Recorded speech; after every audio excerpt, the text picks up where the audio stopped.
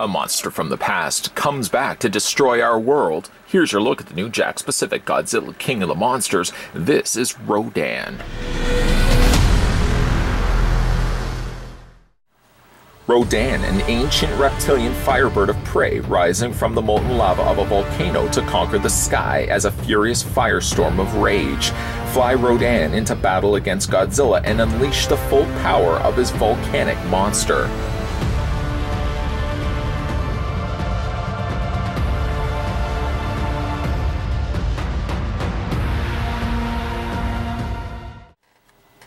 My message to the mob is we're going to first figure out how tall Rodan is, and then we're going to check out the figure from there.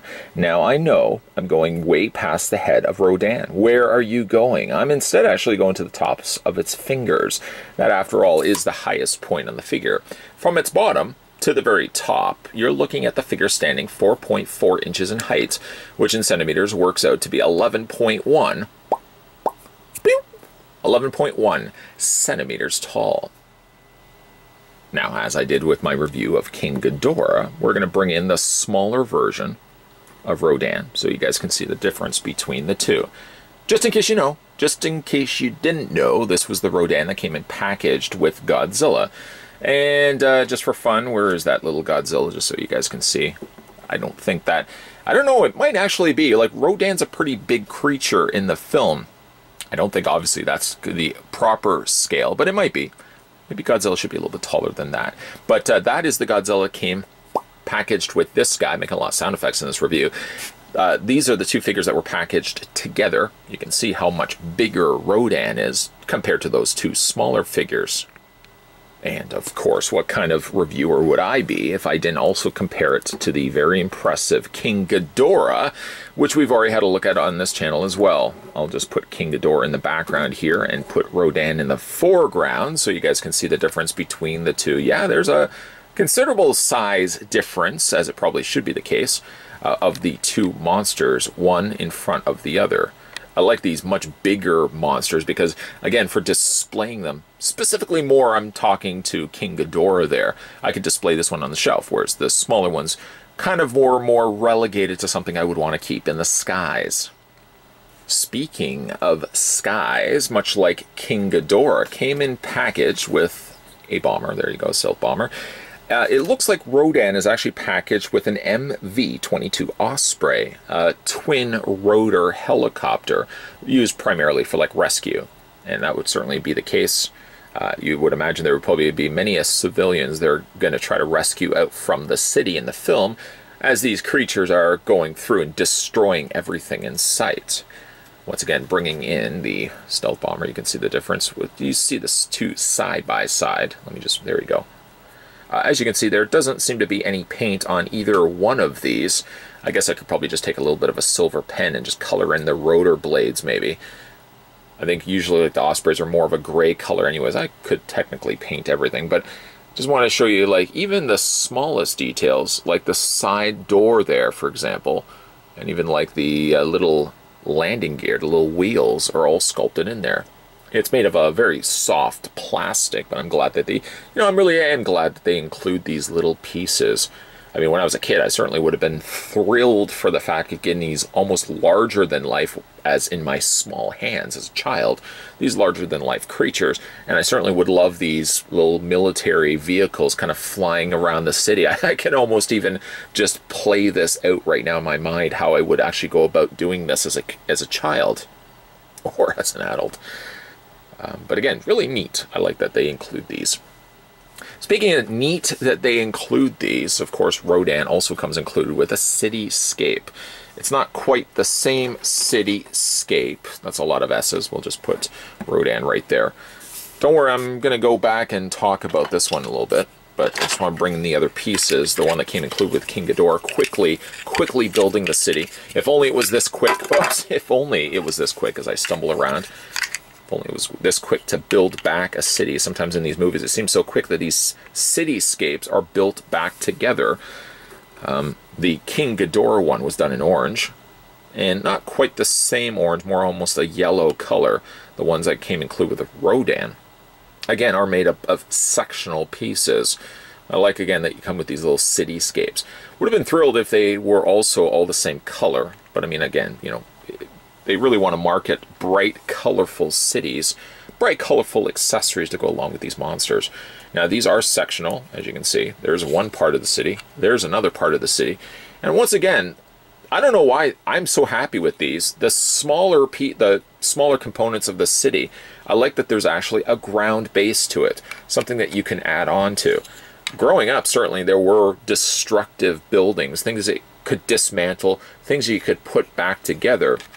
But they never seemed this easy. It almost seemed that often at times like it was almost two halves that you almost had to stack together, holding everything as much as you could with your smaller digits, and then putting the other piece on there just to kind of keep everything together. Here, I mean, I'm not going to obviously shake this too much, but it's just to convey the idea that, like, the city kind of keeps everything together. The city as a whole keeps itself together. And while the backside is completely hollow, again, I just love the fact that we get ourselves little buildings that you can display the creatures with.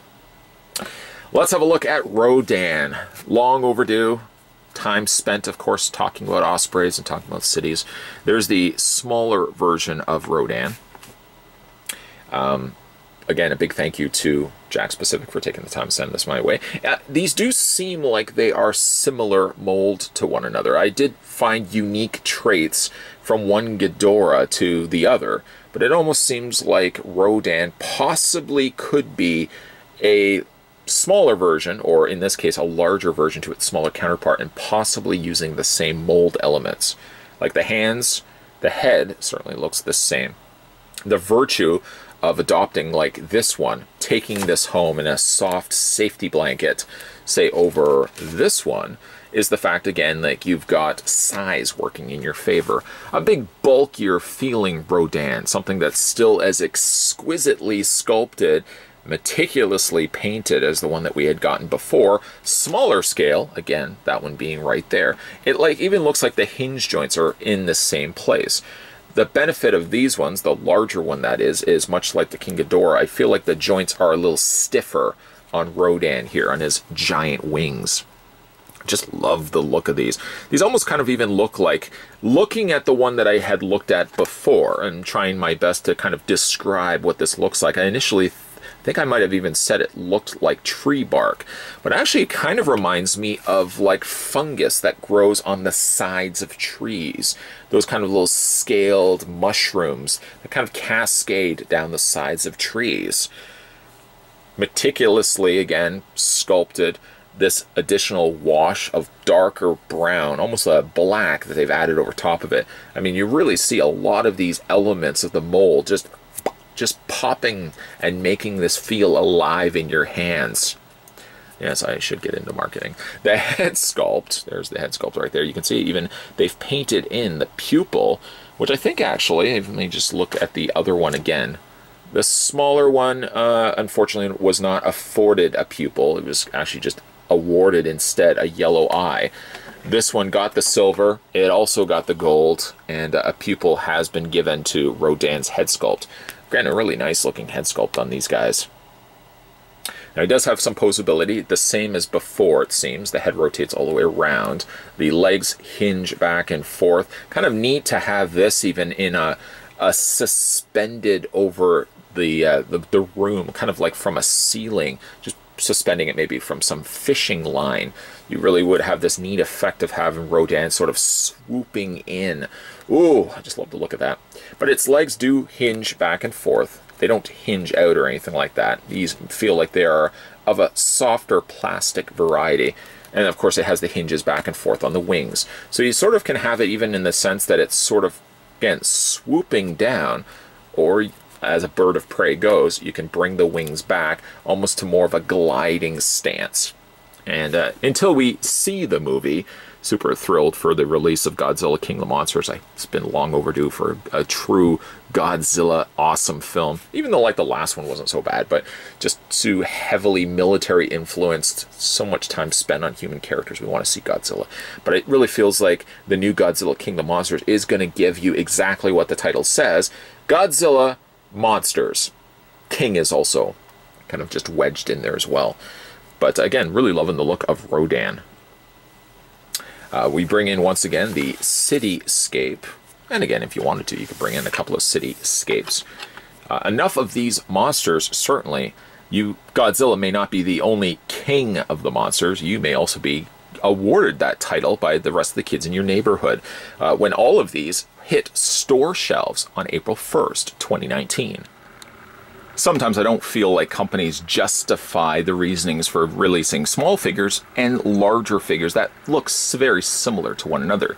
Superheroes being the case. But when it comes to creatures, monsters, and specifically the world of Godzilla, I love for the fact that Jakks Pacific are releasing different versions. So if you are wanting to get smaller, almost pocket-sized renditions of these monsters, you can get the 2-packs that come included with a Godzilla and a monster of your choice, depending on which one you pick up. But then there's these ones, the larger, meteor-sized creatures, which again look great on the shelf. Rodan and King Ghidorah will sit very proudly on my display shelf. And again, I really do like these. I really do love these. They got some great detailing, some exquisite paint, and I also like the fact that we get ourselves smaller cityscapes. The only begging question is, where am I going to put the smaller flying vehicles? The Osprey, for example, that came included with Rodan. I could probably, again, find the means to suspend that via some fishing line, and maybe I'll try to have that displayed over top of Rodan's head. Either way, though, official Godzilla release date on these is April 1st, 2019. A big thank you, by the way, to Jakks Pacific for sending over all the samples that you guys have been seeing in these reviews. If you guys, again, are interested in picking up any of the new Godzilla King of the Monsters toys, they should be on store shelves right now. The official, again, launch date of Godzilla Day, we can mark that on the calendar. Godzilla Day is April 1st. It's not April Fool's. It's not an April Fool's joke. Godzilla King of the Monsters, toy shelves, April 1st, 2019. Today we were looking at the larger scale. This was Rodan. Came included with a building, or multiple buildings, and also included a smaller Osprey as well. Pretty cool.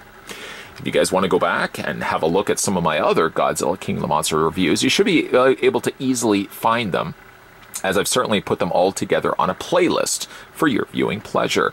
And if you are into, like I am, Godzilla King of the Monsters, some good news, my friends, colleagues, and the mob. Some future Godzilla King of the Monsters reviews will be coming soon to this channel. FYI. That's for your information, by the way. There's also a store, I believe, called FYI. There you go. Anyways, as always, guys, thanks for watching, as you always do. If you haven't done so already, make sure as well, hit that little subscribe button down below, and I'll see you guys next time.